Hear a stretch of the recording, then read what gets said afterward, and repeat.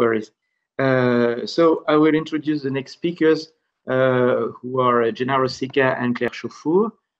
So Claire CHAUFOUR is from SNCF, and after some experience in the automotive sectors, many years, as a research engineer in noise and vibration in engines, she joined the SNCF Innovation and Research Department and to work mainly on environmental noise, but not only.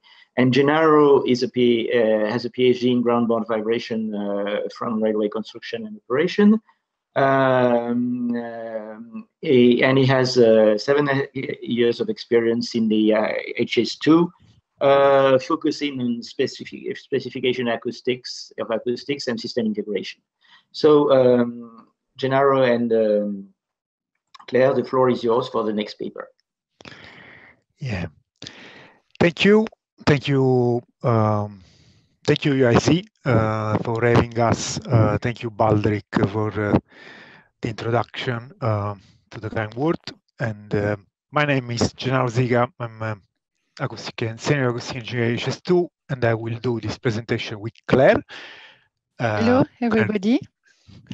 Yeah, this one will be a sort of like double act. We wanted to, to spice things up. So can we go to the next slide, please?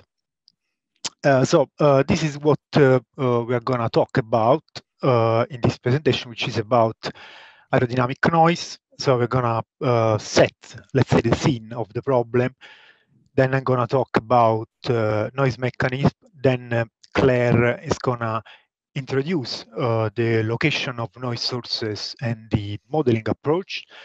Then I'm going to be back for describing the measurement method and the current open point, mostly linked to the TDI white paper. And then finally, we're going to have Claire to introduce the AeroNoise project. So next slide, please. So of course, there are plans currently to run high-speed train up to 360 km per hour. For example, one example is HS2, which the top speed of the railway is 360 km per hour. But also Europe, we have a project of trans-European high-speed network, where the maximum speed is 350 km per hour. And of course, this is generating a concern for the community living next to the railway regarding the noise impact. And us as a railway operator and infrastructure, we need to be a good neighbor and do everything we can in order to minimize this noise. Also because generally the regional policy might require a future further noise reduction, which can be achieved or either specifying and by a rolling stock which is quieter than TSI, or provide more mitigation measure within the scheme, which might have some other kind of impact in terms of landscape and carbon footprint. Of course, the high-speed train, the very high-speed train transport has introduced a new challenge, like we will see in the next slide, mainly related to the multiplication of noise sources and also very complex source mechanism. The last point, of course, is that now rolling stock emissions are evaluated using ISO 3095, which is also the base of TSI in terms of measuring methodology, which is a standard which is useful in order to characterize an overall noise passed by, but is this standard able to identify and characterize high-speed noise sources? Next slide. So for conventional railway with a speed which is below 250 km/h, generally we have two main sources of noise coming from the traction and equipment noise, and then from the rolling noise. But when we increase the speed above 250 km/h, we start like you can see in the classical graph in the slide, we have like an increase of aerodynamic noise sources until 300 km/h, when there is at least the aerodynamic noise overtaking the rolling noise, which is going to be always there. So the aerodynamic noise is caused by the flow of the air over the train as it travels. So this one, it generates turbulent flow, which is going to have frequency in the audible range. And so this is going to cause noise. And one thing that is very important to say is that the aerodynamic noise depends on the train and its design. So it's a particular feature of the train. Next slide. This is a little bit more clear, I hope. In this slide, on the top in the top graph, there is an heat map from an array of a Korean train measured at 400 km/h. And we can say, for example, in the top part of the slide, that we will have a maximum noise generation in the part of the train where basically there is let's say opportunity for the flow of air to be broken. And so for example, the front of the train, the leading bogie, the intercoach spacing will be, sorts of aerodynamic noise. But this one will be, this contribution will be captured by by pass-by noise measurement according to the SI, but will be just a mix of sources because, for example, even within this array measure, there is quite a lot of noise generating by the bottom of the train, but we don't know if this is mainly caused by the aerodynamic or by the rolling noise. So it's also quite important to separate these kind of sources. Then, for example, another player in terms of noise sources from aerodynamic is the noise that is coming from the top of the train, including the pantograph. This is quite important because these sources are not generally mitigated by a noise barrier, which will contain the rest of the noise emission from the bottom part of the train. And this one will have quite a big contribution in terms of environmental impact. And this is pretty clear from the bottom of the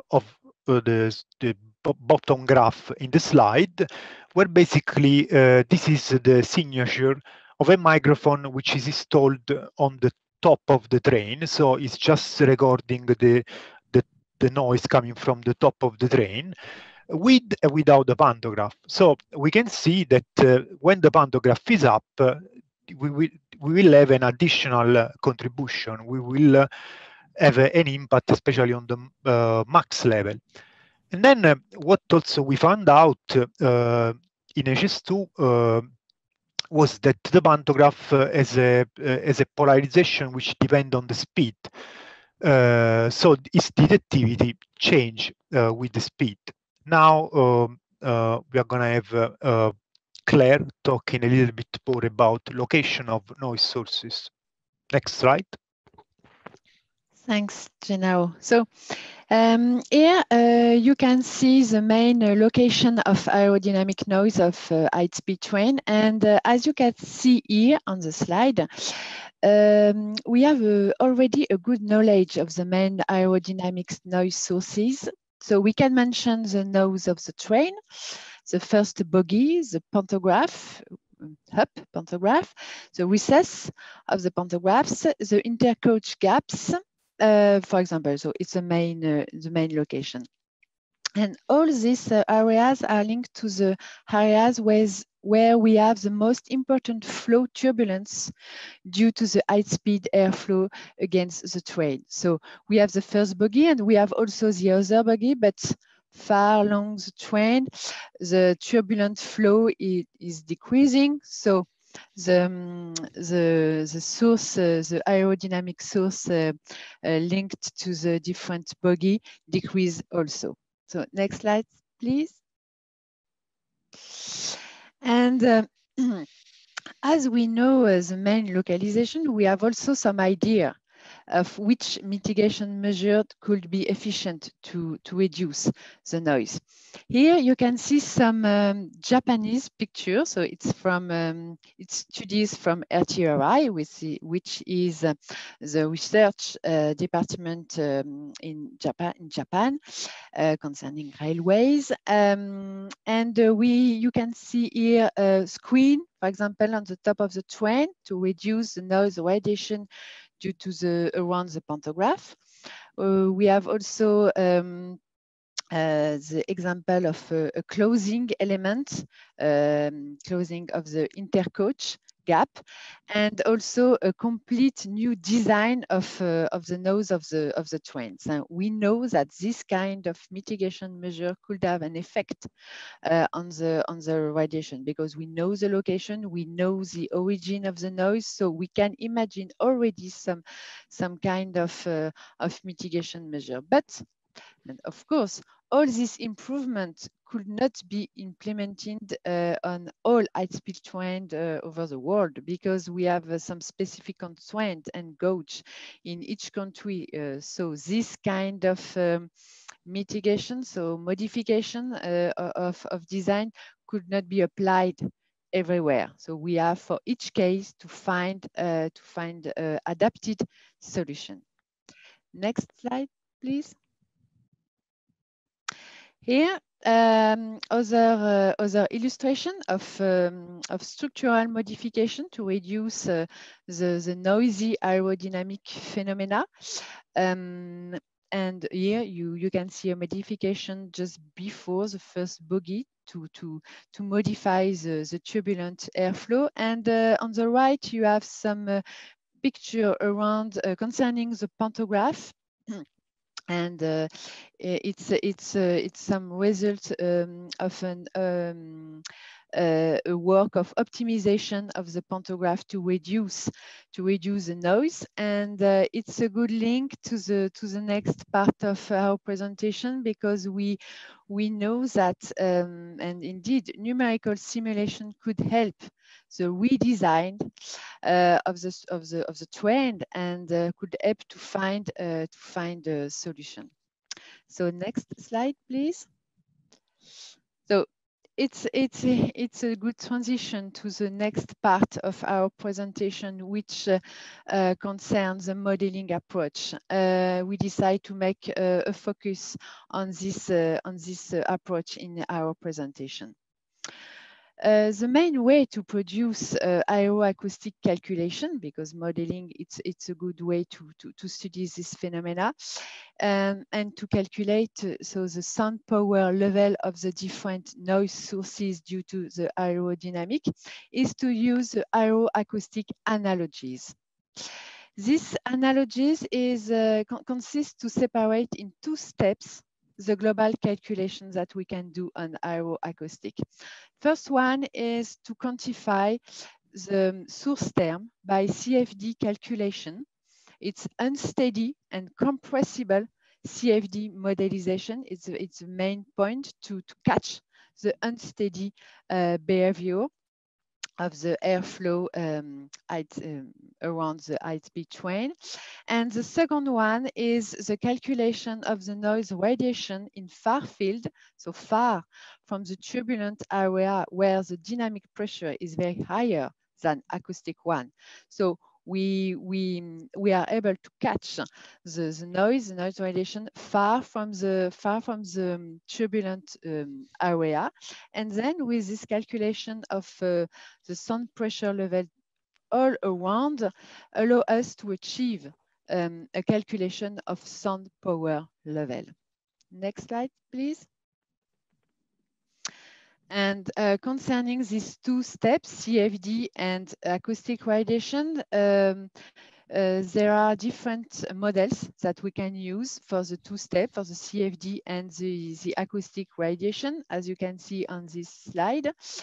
And all these methodologies differ in their accuracy and numerical cost. So we can choose different methodology, and it depends of how objective in terms of accuracy and what we can use as numerical effort.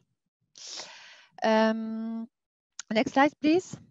So here, it's just to summarize the modeling approach. With this diagram, we have the CAD work, the meshing work part, structural part, and the air around the train, the CFD calculation, and then acoustic radiation. This approach is at the end very interesting because it can provide us very interesting data as a sound power level of the different zone, nose, pantograph, for example, and also the directivity of the sources. And then we can use it at the end to rank the different sources and to test new design. Next slide, please. Here's some pictures, some example of turbulent flow velocity calculation and dynamic pressure around the first bogie. It's some example of what we can do with calculation. But another way, and the main way, is also to realize some measurements to quantify aeroacoustic noise sources. So I let Gennaro to present this part. Yeah. So next slide. Rightly say, Claire, measurement for sure is a good way of characterize, identify noise sources. Generally, this can be used in order to improve the design of the mitigation, because depending if your train is on a bottom a cutting or the top on an embankment, you might have different noise radiation, and so a different impact and different way to design your mitigation. Of course, we would like to also improve the rolling stock specification in order to have a quieter train and be a good neighbor. And then, of course, this measurement can be used in order to improve the prediction of rolling stock emission. Next slide. Generally, measurement can help us in investigate aerodynamic noise sources. In general, there are two ways of doing things. First one is using a wind tunnel test, and another one doing a measurement in the field. Of course, the wind tunnel test can provide flow control condition in order to quantify the aerodynamic sources. This can be combined with measurement, but of course there is a big influence on the noise from the tunnel itself. Next slide. We can characterize measurement through the field test. So we can do it through array, directive microphone. If we want to characterize the top of the train, we can use a microphone behind the barrier. We can also have a measurement with the sensor installed on the train in order to characterize the source properly. Or, for example, we can use element like catenary portal in order to set up some additional instrumentation in order to better characterize the noise. Or we can use all these methods all together. Of course, from an infrastructure point of view, we are going to look for something which is easy to understand with the good repeatability and minimum processing. For example, next slide, we could combine, we could try to rationalize this with some metrics and try to draw pros and cons. Next slide. In terms of what we have seen in this presentation, of course, we have a numerical model and measurement for assessing aero noise, which are not typically used by railway operator infrastructure. This is mainly done by rolling stock manufacturer. But the operator infrastructure need a better way of evaluate high-speed rolling stock characteristic. The TSI does not specify aerodynamic noise sources, so it's difficult to specify performance of aerodynamic noise sources. And also ISO does not allow the characterization of aerodynamic noise sources, so it's quite difficult to quantify, verify this kind of property. These also are one of the reasons why we promoted aero noise project, which will be introduced and also is technically led by Claire. Thank you, Gennaro. So next slide, please. Yeah, here a short presentation concerning the aero noise project. So is an UIC project managed by the UIC TTI sector. And it's a 30-month project which started last year in February, so 1 year. The different participant partners of the project is ADIF, Traffic Verket, Slovenian Railways, SNCF, Lightspeed 2 and Banenor. And the main goal is to develop an improved noise emission measurement concerning high-speed train, to address the issue of aerodynamic noise production, to establish noise criteria for this item, and to also to make and to think about optimized design concerning the noise barrier. And at the end, the deliverable will be a new IRS, so International Railway Solution from UIC, a measurement and analysis system to characterize the aerodynamic noise of high-speed trains. So next slide, please. And for that, we agreed together that we need to provide a novel and innovative technique to quantify this source. The type of source to be concerning is the aerodynamic sources, and the method will be able to characterize all the main noisy area as we present before. It should be included in pass-by noise measurement relevant for authorization, and it should be applicable on TSI track and also any type of track. And at the end, to provide a global pressure level of aeroacoustic radiation, at least in 3rd octave band. And this new standard should be simple in terms of setup and in terms of time and cost. So next slide, please. And we organize this project in 2 work packages, one concerning the benchmark studies, the other concerning the main modeling action to define this new standard, and then at the end, guidance and demonstration of the good effect and the improvement and this new standard. So we